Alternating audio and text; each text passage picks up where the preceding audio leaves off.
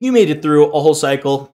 Give yourself a pat on the back. You have made it to the investment cycle. We're going to dive through here for our investment cycle. As I mentioned, this could involve a company that is buying and selling stocks of another company, securities, buying and selling debt. This could also involve buying and selling, or just buying and holding till it is disposed of, machines, equipment for your company. So it really involves all of that. So we're going to see some items. For example, I'm just going to dive all the way over here. Unrealized gain or loss on available for sale securities should be classified in OCI. This is something you see in the financial exam. But thinking about this, yeah, this is dealing with buying and selling stocks. Whereas we've got other things where we're going to see a schedule of investment activity that could very much relate to buying equipment, buying machines to then produce something. So yeah, it's going to tie in with both. Obviously, we'll see a lot involving securities, right? Dividend and interest income. You buy bonds, you buy stocks, you're going to get dividends and interest. So just tying in both. Want to make sure that you are clearly understanding what we're dealing with here. Now, we're going to deal with the account balance, transaction, and presentation and disclosure assertions here. Let's begin. Well, for completeness, we're going to search for unrecorded purchases by examining after year-end purchases, making sure that, okay, if we purchased something after year-end, making sure that it's not unrecorded, confirm securities held by a custodian. Now, if you have a 401k, if you have stocks, you're not physically holding that stock. Sorry to break it to you. It's not in your possession unless you have a piece of paper or something, or you have your own sort of system where you can hold them. It's Fidelity, Vanguard, Schwab, all these individuals are holding your stocks, these securities. So making sure that if the client is holding stocks with a custodian like that, you as the auditor make sure that those stocks are actually being held by the custodian. You're going to request information from a counterparty. That's could likely be the custodian. Or if we on our own went and bought the debt of another company, making sure that, okay, they actually did do that, talking to the other company. And lastly, analytical procedures for expected interest earned to actual interest earned.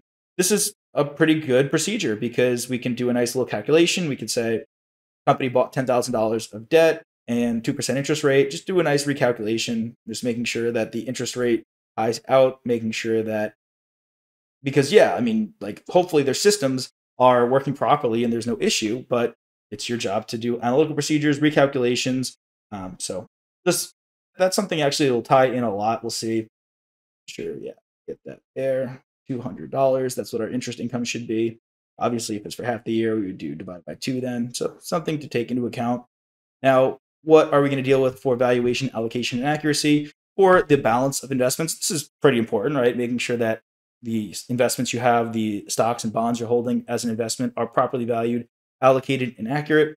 You want to foot investments by category and agree to the general ledger. Just do a nice little bit there. Review schedule of investment activity. We're just going to see what you bought. If you look in the brokerage, you want to tie the brokerage statement to what you see in the financial statements.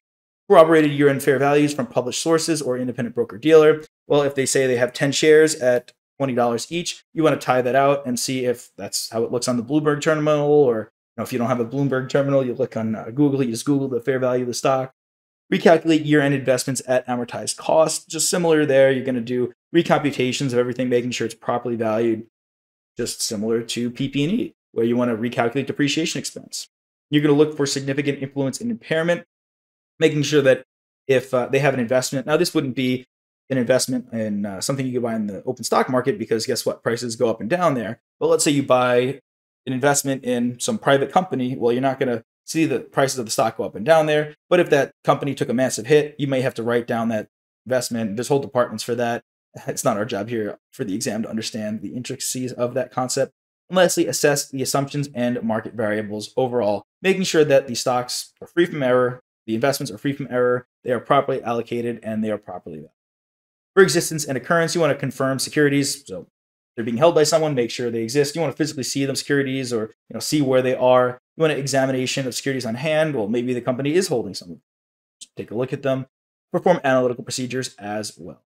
For rights and obligations, you want to confirm the securities, because same thing. If you do a confirmation of securities, you can ask whoever's holding them, hey, does this entity have full rights to this? Or you're just holding it for them, right? You're just holding it for them. They didn't pledge it to anyone. You want to examine those securities on hand. So just whether they have the securities on hand or with a broker or custodian, it's equally important. Lastly, examining broker advices and verifying ownership. Really kind of the same thing there. Just whoever's holding the securities, you really got to investigate those, make sure they're not pledged. Tying into transactional assertions for completeness, we want to perform analytical procedures on the reasonableness of dividend and interest income. That's kind of what I did here. Yeah, analytical procedures all around. never a shortage of those good old analytical procedures.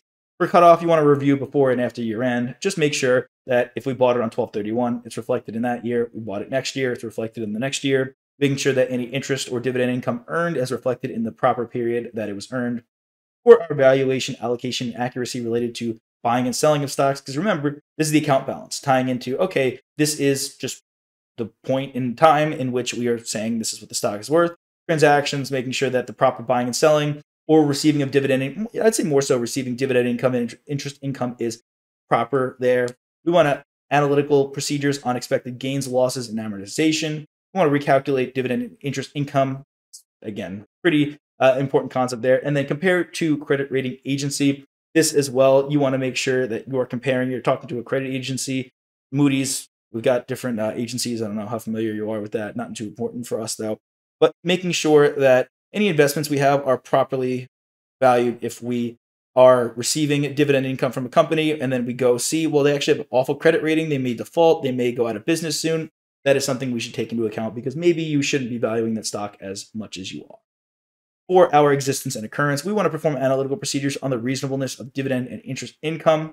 And then for understandability and classification, review the transactions for proper classification. If this is something you've seen in the financial exam, dealing with that. If not, no worries too much. But really, I would say, not to get into this too much, but think about it like, is it a current or non-current investment? That's really, we've got different classifications we've got available for sale, trading, and held to maturity securities. But just, is it properly classified with your intentions? Are your intentions to trade it and buy it and sell it, in the next foreseeable future?